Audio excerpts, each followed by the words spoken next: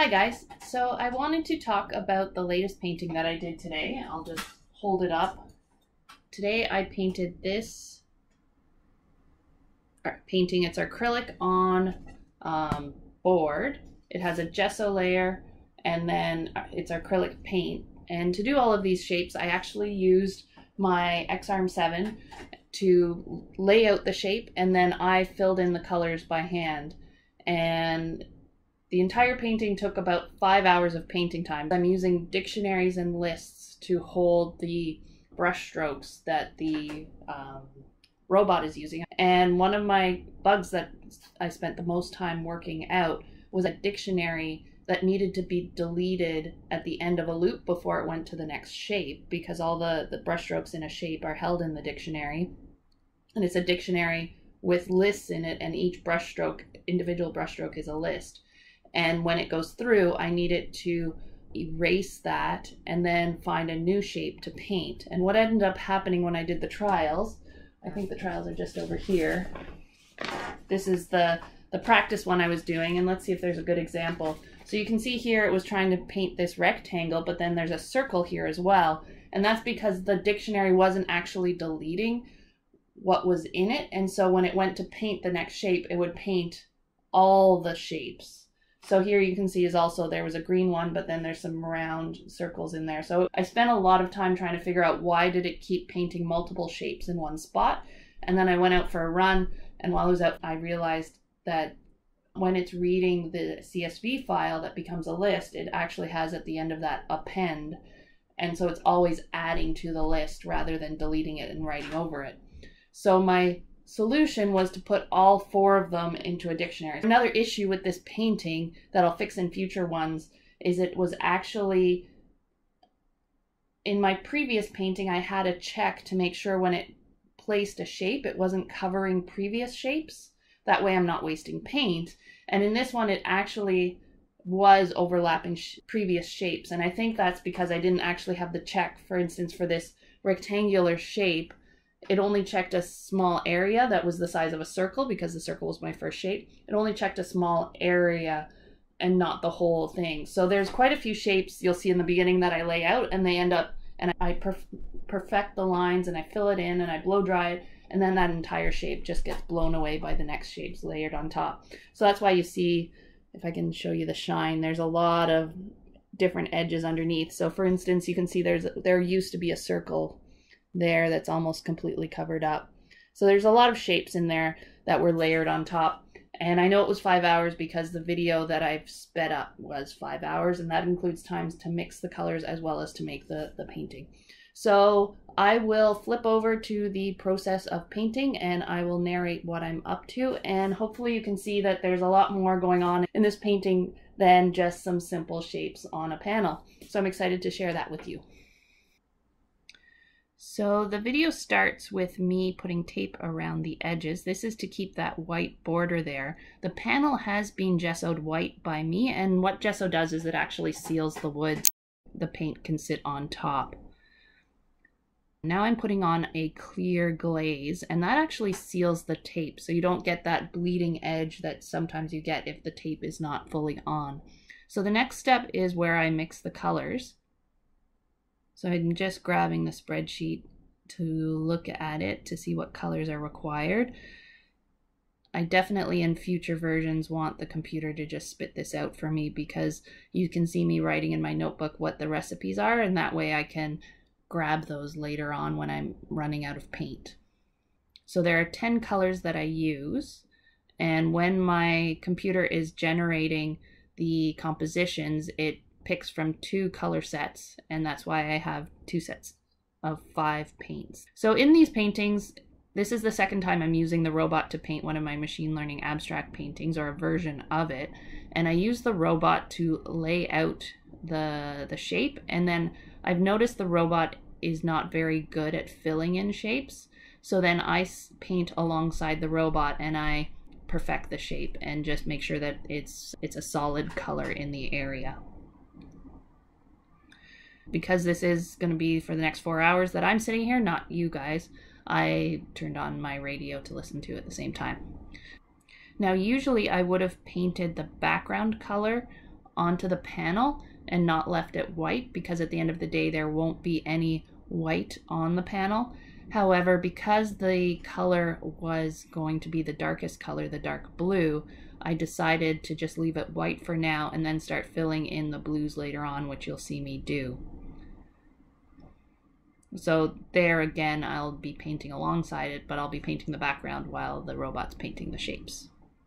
So whenever the robot uses the darkest shape, I hit a button that says clean the brush, just because the next colors will be lighter. I don't want the darkest color mixing in with the light, but you'll notice when I'm painting with lighter colors as we go, I won't do a clean cycle. Like there, I didn't do a clean cycle between the white going to the darkest color, because I didn't mind if that white mixed in, because I was going to paint over top of it. So there you can see me touching up those two darkest colors. And another thing is, in this version, is I removed the wait period where I let the robot sit and wait for paint to dry. Instead, because I'm sitting along with it, I take out a hairdryer, I dry the next layer, and go from there. You'll notice throughout the video that yellow takes a lot of layers to actually get a very bright color, and so that's why you'll see me paint over the yellow many times. And another thing to mention is I'm still working on where the best spot for the camera is. This is my second attempt of camera placement. Unfortunately, this means that the painting itself is upside down. I thought of changing the code to make it right side up for the viewer, but then decided against that, and instead to just leave it as is and see how it worked out before I go into the code. See, there you can see again that in our version, the bottom edge of that red or pink triangle was off a little bit, and so I want to pull that in future versions.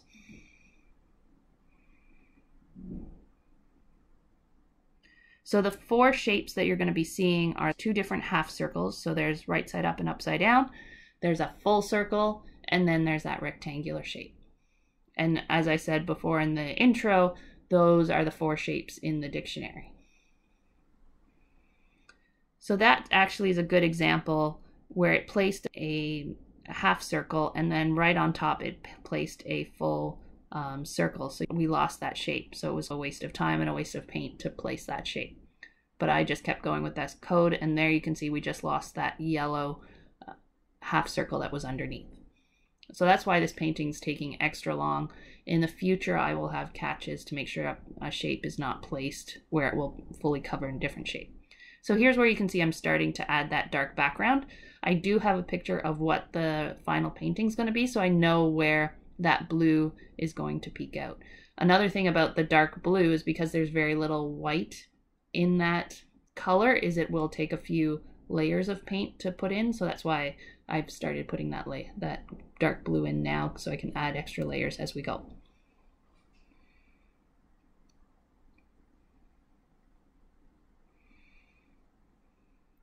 Now that pink corner circle actually was supposed to be red, and so I'll have to go into the code and figure out why. The only reason I know that is because I have a picture of what the final painting should be, and there was actually two shapes that it just blatantly picked the wrong color, so I'm not sure why that happened, and that's where I know there might be a bug in the code. And it doesn't really matter for this painting where there's random shapes, but potentially in the future where a circle or a shape has to be a specific color, that'll be important to catch.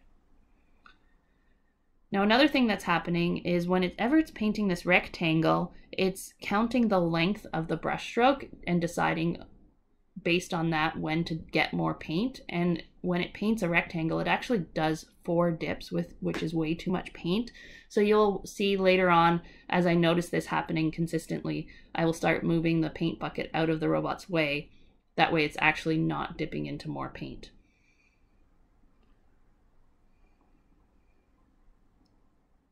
So there's a good example. You can see that first yellow half circle really didn't fill in the whole shape.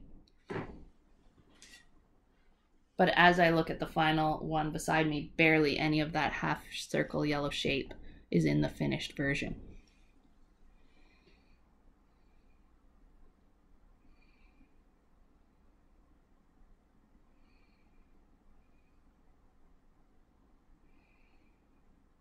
Likewise, this yellow shape that I'm filling in, the first one, it's not in the final version, or very little of it is, but I spend a lot of time making it perfect.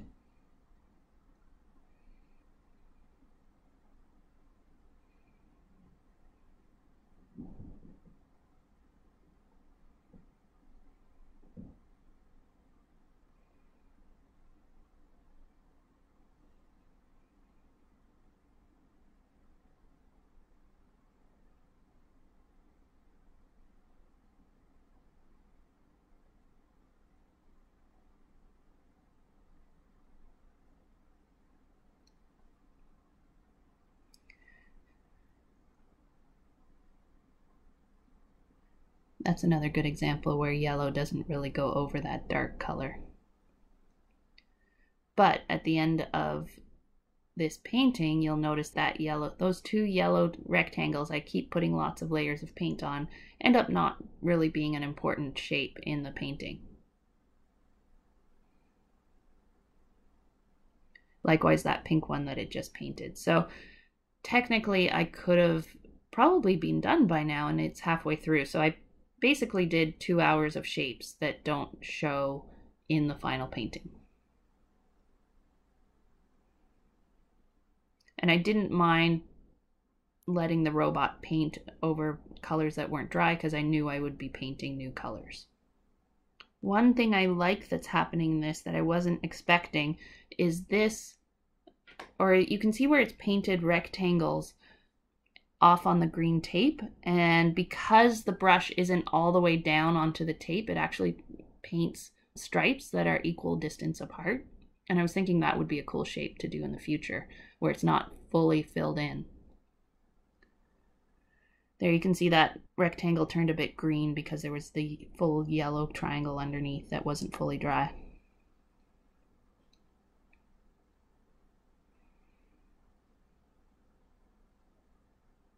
It's funny watching myself work so hard on getting these layers perfect, and I can look at the final version right now and see that those shapes are going to be covered.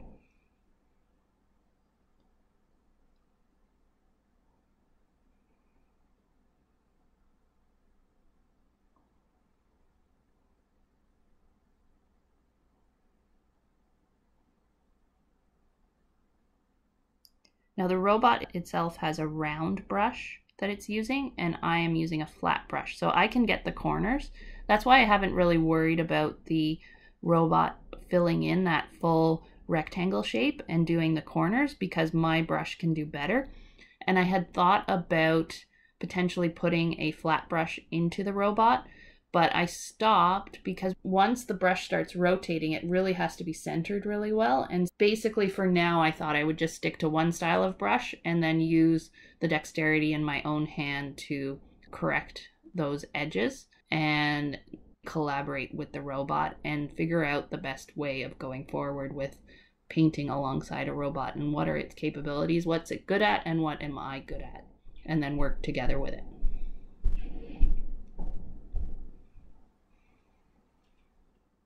So there you can see it's just painted a dark circle on top of a light circle, which was painted on top of a dark circle. So there's a lot of layers of paint in this painting.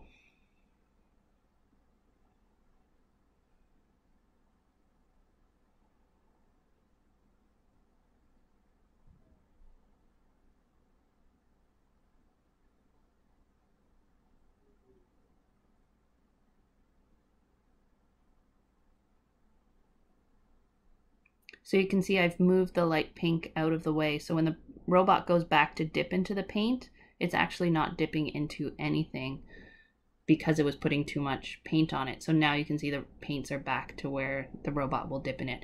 I do have a camera that can go along with this robot, but I have not spent time learning how they'll work together yet.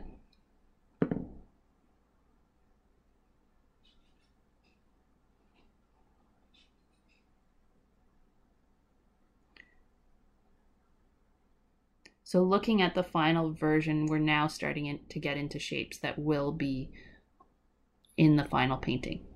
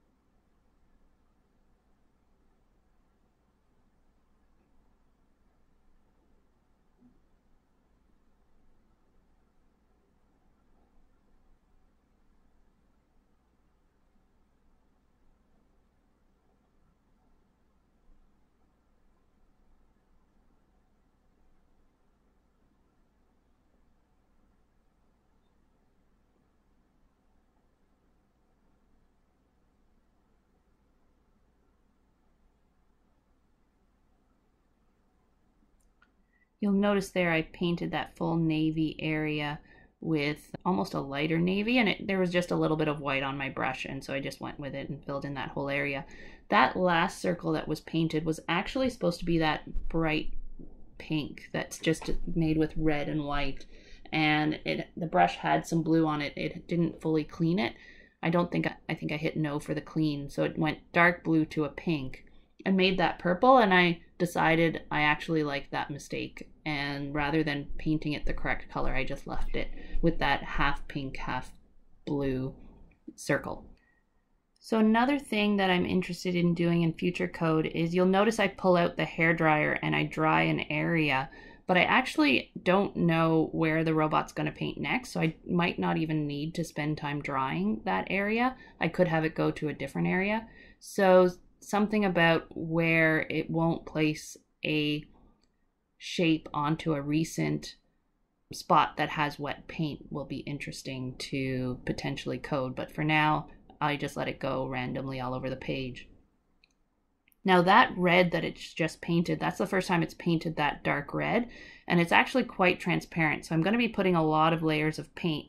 But you can see that the lower edge to the camera actually was quite messy, and so I'm painting the light pink and the dark red to try to fix that edge, and I'm going to be doing a lot of fixing in there because they are such distinct colors and I want to keep the edges hard. So now I'm even coming in with a tiny brush to try to fix up that spot, and I think I might spend some time trying to place that straight edge that it did end up messing up a little bit better in future paintings.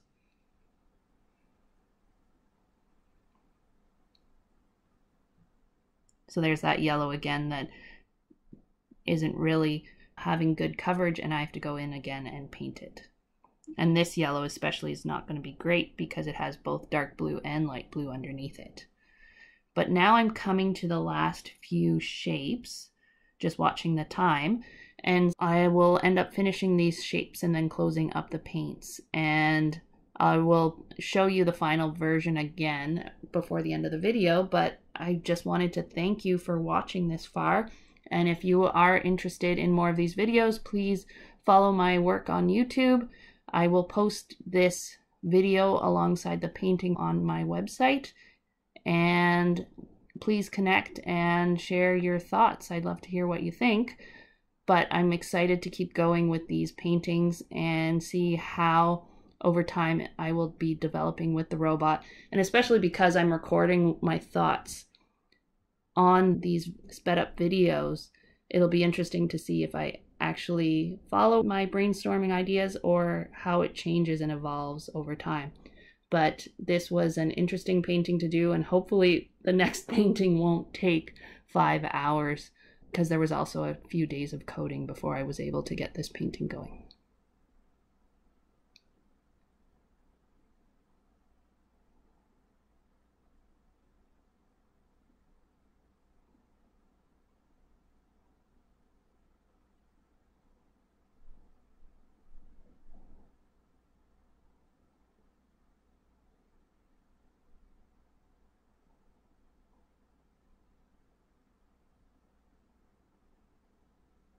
I think this is the final circle. I can tell it's not the right color. It was, and I just let the robot just mix the wrong color because I knew I would fill it in. So now I'm closing up the paints. You could see even Brad's feet there because he came to talk and check on me, but that's the painting.